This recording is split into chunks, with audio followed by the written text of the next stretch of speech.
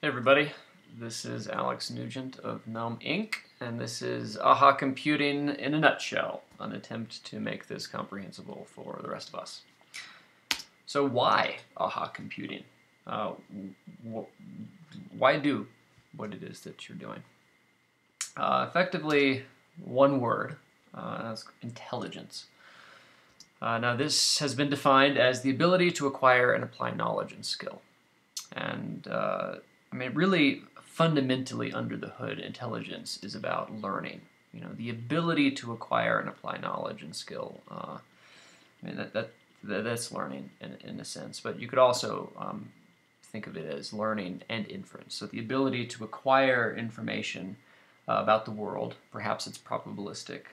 Some information is reliable, some information is partially reliable. And then inference is the ability to combine all these bits and pieces of disparate information together in order to come to a conclusion, ideally an accurate conclusion. Now, if intelligence was a car, then learning and inference would be its engine and transmission. This is the meat of intelligence. And the prevailing view is that intelligence is an algorithm. It's a set of equations or a procedure, and the engine for achieving intelligence is our computers. And because computational power, calculations per kilowatt hour has been increasing exponentially, that we will eventually have computers that will be able to execute our intelligent algorithms to a point where we can compete with our own brains. Now, the problem with this assumption is that it glosses over this fact, which is our computers, the fundamental building blocks, change over time. We move from one to the next, and every time we do, it introduces slight changes in our architectures, and it's mediated or is precipitated by physics. We hit up against a physical barrier. This is an example of this would be in sort of the latest wave of exponential improvement, basically Moore's law and transistors. We went from bipolar to CMOS. This move was precipitated by physics. Our heat flux just got out of hand. We made a switch to CMOS because it was a more efficient technology. We were able to scale it better, and so we did, and then we marched on and kept on going. But we're hitting up against limits right now. And the problem is that our current digital computing platforms are billions of times less power and space efficient than biology for synaptic operations, for intelligent functions, those things that we do, those things that our brains do that we want our machines to do. And when you look at the physics of it, it's impossible to reach biological level efficiency without some very fundamental changes in both our architecture and our underlying technology. We're not going to get there doing the same thing that we're doing. Smaller, faster transistors won't help us, besides the fact that we're not going to have smaller, faster transistors, at least with what it is we have now. And even if we did, it still wouldn't work. The separation of memory and processing, digitally computing synaptic adaptation and integration is a profoundly bad idea when it comes to making something efficient. And you can point to lots of data. Look up the adaptive power problem, or go look at the power consumption of real-world systems. And some people will say, well, GPUs, they'll save us. No, they won't. That's maybe a factor of 100. Over CPUs, and the other reason GPUs are so fantastic right now is because CPUs suck so hard. But GPUs also suck pretty hard. Now we're going to get better. We're going to create ASIC chips, application-specific chips, focused in on successful learning algorithms, and we're gonna get better. But there's a limit. If you insist on separating memory and processing, if you insist on having your voltage above a certain level, you're just not going to get to the levels of efficiency that biology can get to. You're not even going to come close. So we have to change things a little bit. We have to think a little bit differently. Okay, so if we're comparing biology and traditional computing to cars, effectively, if you give each the same amount of gas, biology could circle the planet, and traditional computers would go about an inch. Okay, this is a phenomenal difference. Okay, this really this drives to the heart of practical intelligence.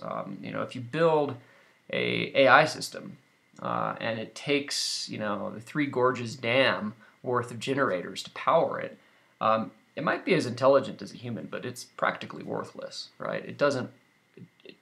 You could pay somebody far less, right? It has to be efficient, and the discrepancy in efficiency here is massive. And I know it seems like our computers are amazing right now, but they're not even remotely as amazing as they could be if we just looked at biology a little closer and we looked at architecture and we changed things a little bit. I'm not the only one who's saying this. Just recently, the White House has announced the nanotechnology-inspired grand challenge for future computing.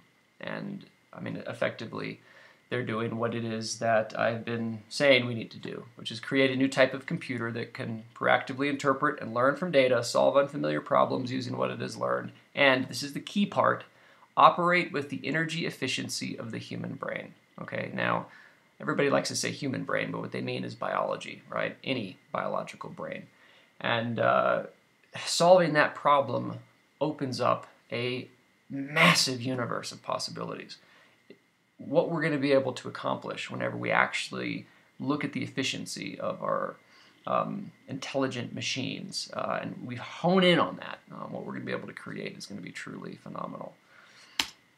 Now, the DoD is all over this, as you can imagine. One of their primary objectives is to achieve autonomy. Now, autonomy requires that you carry along your processor with you and power it. And, when you have a mobile device, power consumption is a big deal. So if you're trying to achieve human-level intelligence and you need a gigawatt, it ain't going to be autonomous. It's not even going to be useful, right? So other departments, the Department of Energy, National Institute of Standard Technology, DARPA, IARPA, the National Science Foundation, and a whole bunch of private foundations, organizations have all jumped on.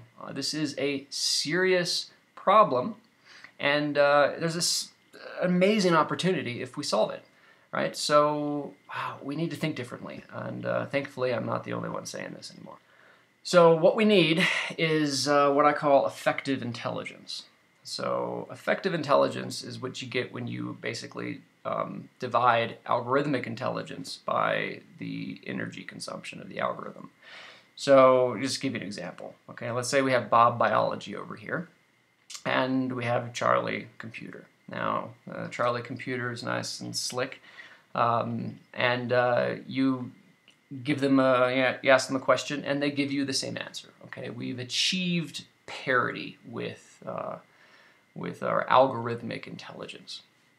Now imagine Bob charges you $1 for his answer, and Charlie, the computer, charges you $1 million. Now this may seem outrageous, but this is about what it is right now. Companies like Google, like Facebook, like these big technology companies, one of their recruiting tools is to say, well, hey, if you're a machine learning developer, if you're a data scientist, come work with us. We have the data and we have our massive supercomputers that you're going to need to do it. And it's true. Right now, you need that computing power in order to tackle these problems. And, it takes a lot of money. These supercomputers are expensive and they gobble up energy left and right. What has more effective intelligence? Well, Bob Biology has significantly more. It gives you, the same quality answers, but it costs much, much less. That's what we're after. That's what really hits home in the real world. Whenever we deploy these things, that's what's going to change the world like nothing else. Right? We're really impressed with ourselves right now. When I say we, I mean the world at large, for finally being able to tackle some of these machine learning problems and showing some of the phenomenal results that are coming out. And well, it's a result of the fact that we finally have enough computing power to demonstrate it, but we are so far off. Now imagine if we could actually solve these problems efficiently at the level of biology. And I think people don't realize just how far off we actually are. We have so many orders of magnitude to go. So AHaH Computing seeks to maximize effective intelligence by considering both algorithms and physics of implementation at the same time. Okay, so imagine this line here. This is effective intelligence. Now there's a local minima, and that is basically achieved via machine learning algorithms with modern digital computers. The act of calculating digital calculation is expensive, and you can search the space of mathematical possibilities, and you can arrive at algorithmically very intelligent solutions, but your implementations will consume a whole lot of energy. And if you don't pick your algorithms right, that's it. You're not going to get any more efficient. You're not going to be able to map it to analog processes or physical computing. You're going to be stuck. So that's what we're trying to do with AHaH Computing, is we're trying to tackle both of these at the same time. Can the algorithm be implemented at the hardware level and do it at the same time, right? Take those constraints together. Okay, so doesn't this make the problem harder? A lot of people out there, a lot of the machine learning practitioners will say, hardware is an optimization step.